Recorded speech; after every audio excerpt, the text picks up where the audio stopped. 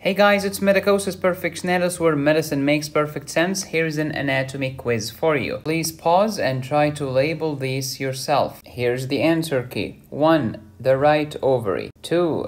Right fallopian tube. What's the beginning here? Fimbriae. After this, the fallopian tube itself. Then you go to the ampulla, which is the widest area of the fallopian tube. Then we enter into the uterus.